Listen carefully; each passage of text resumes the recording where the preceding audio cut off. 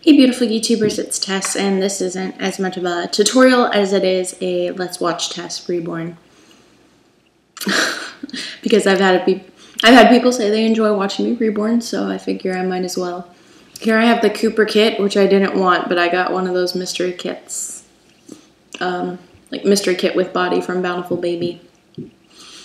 So I figured I'd work on it. Now with the Bountiful Baby kits, they're pale enough that I don't have to do any green wash.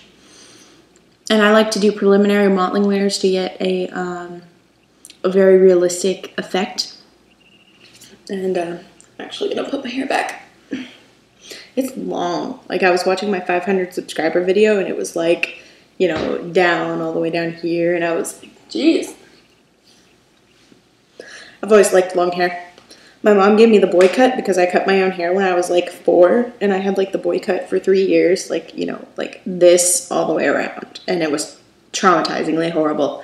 So ever since then, I haven't gotten my hair like cut. But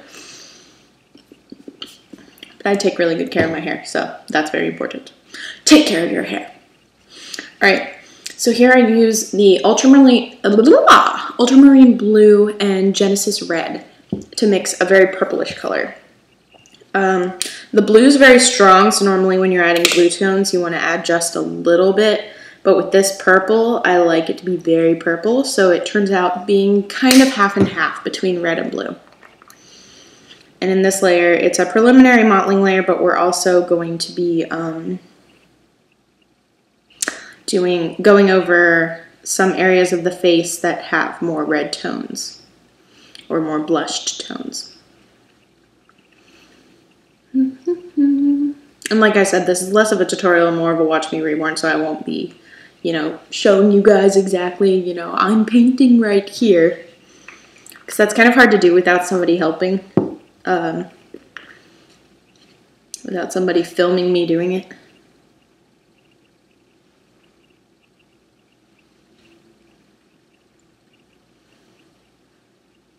Okay, so that's a very purple color.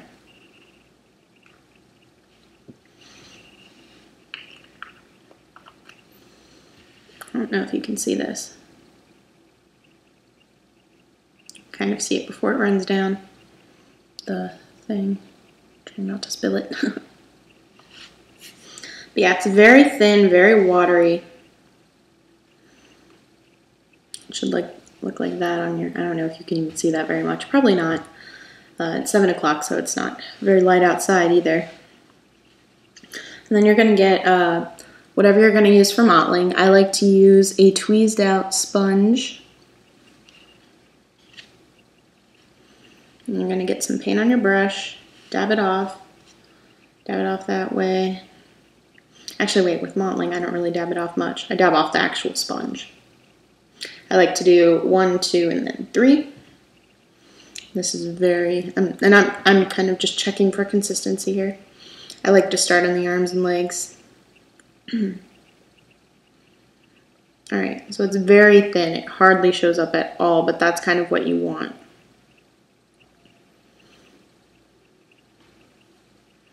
And since it hardly shows up, you don't really have to blend. I have very poor lighting in here, so hopefully this doll will still turn out good. The only problem is I can't see where my very subtle mottling has gone when I'm dabbing. Let's see if there's any more lights I can turn on or bring down here. Probably be best to reborn in the daytime, but that like never happens with me. So yeah, you want to do the top of the hand and not the fingers and not the inside of the hand.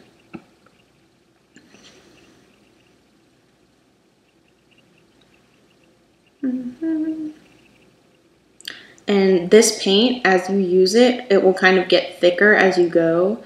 So I like to do the arms first, and then the head, and then the legs, because that's kind of how much, like, leg mottling is a little bit heavier.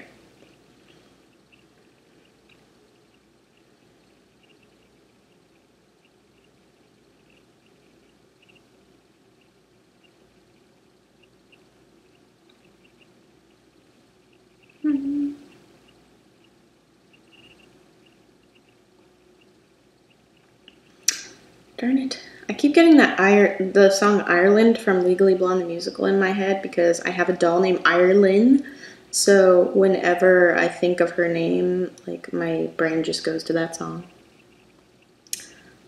When I'm lonely or feeling rejected, and I spend every night alone. What was I gonna do next? Hit. I pretend like I'm in Ireland, where the Irish bagpipes drone. Singing is what I do when I don't know what to say. Do, do, do. And I like to go from the chin all the way around, and then I'll go around the neck.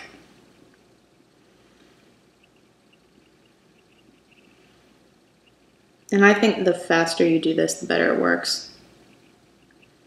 Because it keeps the mottling from like drying on you and you kind of forget where you were.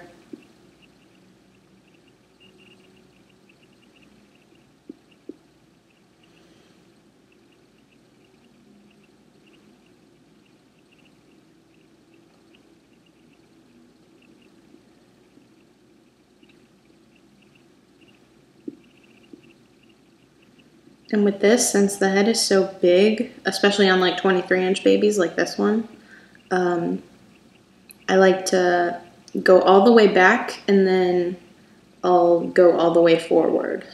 You'll see what I mean. And that kind of keeps it more even.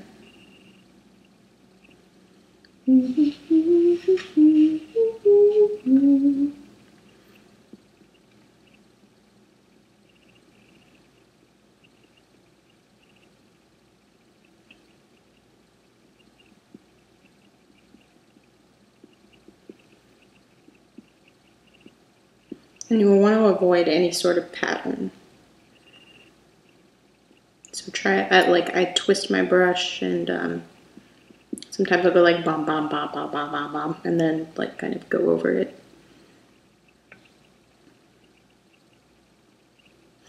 Right in the neck.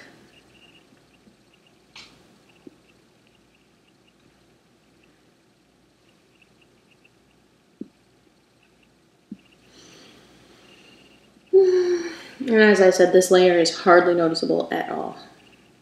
But it just kind of, it works especially well with the Bountiful baby dolls for giving them that complexion that you want.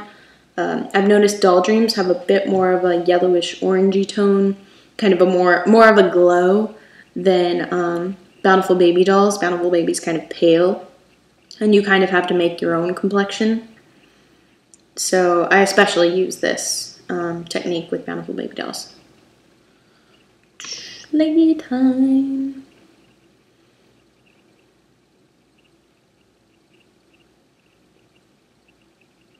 And you don't want to get the top of the toes. I actually nudged a toe over there, but you want to stop at the ankle.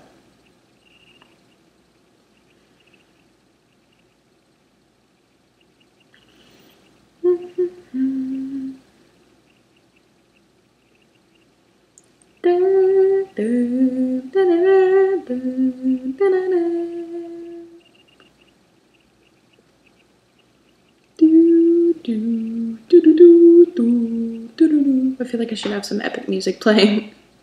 Just like as I'm going like this, just like epic reborning.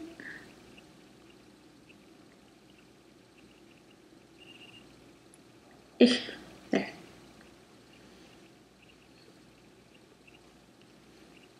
Oh, you're so pretty.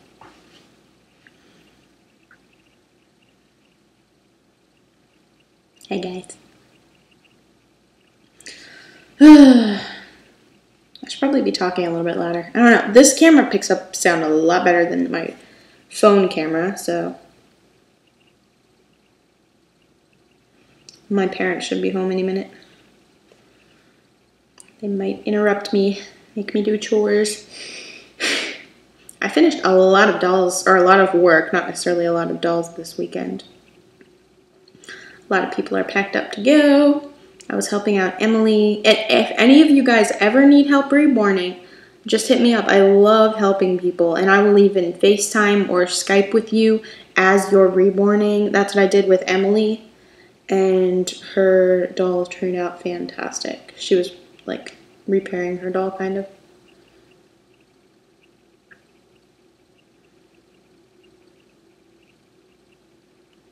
And I really don't have a set technique. I mean, some layers are definitely set, like veining, of course, and blue undertones, but a lot of times I just kind of, I know the steps that you need and the things that need to happen. I know that well enough to kind of relax a little bit and just kind of use my creativity to decide what step I want to do next and what exactly I want to do in that step. And then I get a flat brush with the same color.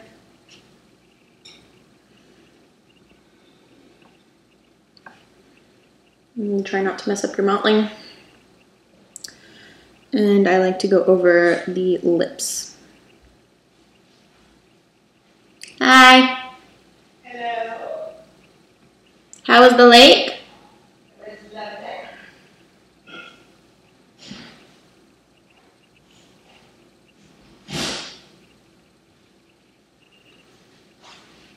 You want to come up? I know.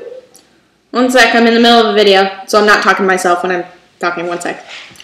So yeah, I just do one layer on the lips, contrary to common belief.